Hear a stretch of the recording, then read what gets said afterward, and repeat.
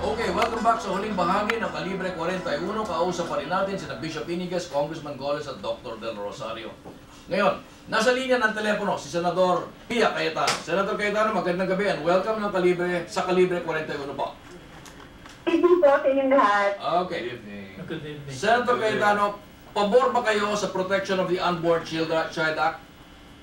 Well, pabor talaga tayo sa protection of the unborn child, no? Yeah. But with respect to the bill itself that hiniling po natin, meron talaga mga provision doon na maganda po dahil talagang nabibigyan ng protection ang unborn. Yeah. But you have to take it into consideration kung ano na pa yung ibang trabaho na nagawa ng Senado, no? Yes. And in the case of the Senate, I also chair the Committee on Health, kung saan isang taon na namin tinatrabaho yung reproductive health bill. And in fact, many of the concerns raised during the hearing of the rights of the unborn child were taken up already in our committee reports dun sa reproductive health. So, I think the concerns raised are addressed. Kasi po, explain ko lang, no, na ang naiintindihan natin na gusto nilang ma-achieve is that maban po ang mga abortifacients, no?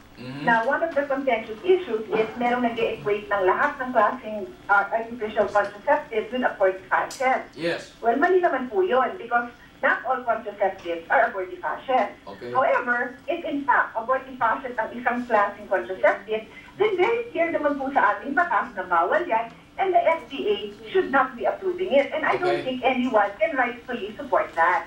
Okay. So Senator, we have already covered that in our reproductive health bill, and there is no need for a separate bill to cover that issue. Okay, Senator, do I take it therefore that you support the RH bill or you are against it? Oh, I will be issuing my committee report for a reproductive health bill very soon. For pa sila? Okay, thank you very much, Senator Cayetano. Okay po. Salamat po. Okay, Junang Imus Cavite, let the separation of church and state prevail, let the RH bill be passed, then the churches monitor its members and impose excommunication on offenders of its doctrine. What do you think, Bishop? Well, itong separation ng church and state, I think we have to understand that in the right way, no? Yeah. And now, since this particular bill is very, very much anchored on moral principles and moral practices, we cannot speak here of a separation. Oh, so in other matters po, ang sangayon po kayo dyan? May mga bagay na talagang we have our own domain, no? Yeah. The state and the church. What do you think? Alam niyo yung separation of church and state na nami-misunderstand ng marami. Akala nila, pag sinabi separation of church and state, hindi pwede makialam ang church sa state, ang state hindi pwede makialam sa church. It is the other way around. Yan ang Jeffersonian principle embodied in the U.S. Constitution.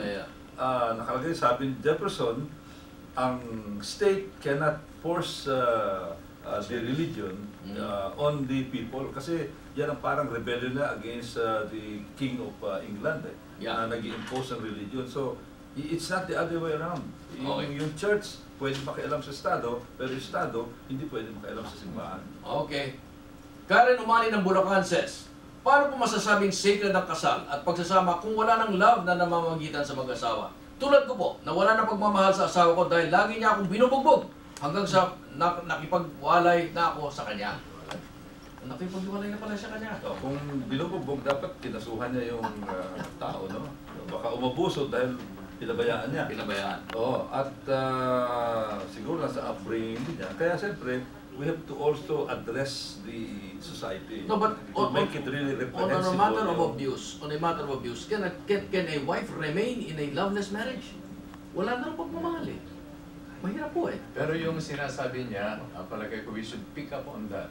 Na talagang pag wala ng pagmamahalan, yung meaning ng marriage, nagiging nawawala rin. Kaya, ang mga mag-aasawa, dapat they understand what is love. Yes. And they commit to what so, love is. When the Bible says, whatever God has put together, let no man put asunder, wala hong ibig sabihin niya? Walang yung tunay na bond ng marriage, talagang indissoluble. Okay. Jojo Marcelo ng Laguna, tinatanong po niya, dapat talaga pag-isipan ng mga parents ang capacity nila kung ilang anak ang kaya nila. Kawawa ang bata. Well, yan ang essence ng responsible parenthood. No? Yes. I believe in that. But, yung kasi iba akala na pag sinabing responsible parenthood, kailangan ko konti ang anak. Pero sa aking pananaw, posible na yung mga kukunting anak, baka sila pang irresponsible dahil ayaw nila ng responsibility, o kaya ayaw nila ng anak dahil ayaw nila ng responsibility. Okay. Samantalang iba na maraming anak, pero kahit na mahirap, naalagaan nila yung pamilya, at nakaraos sila at naging maganda naman ang resulta. Yun ang mga responsable. Whatever the reason, it should be left to both couples to decide. Whether it's one child or 6 or 12, nasa kanila yan. Paano naman po yung hindi na bibigyan ng choice? Let's say for example, the husband comes back, he's an OFW, and he will insist. Tapos mabubuntisan po. Paano po yun? Napaka-irresponsable naman nila. Yeah, very irresponsible talaga. Irresponsible.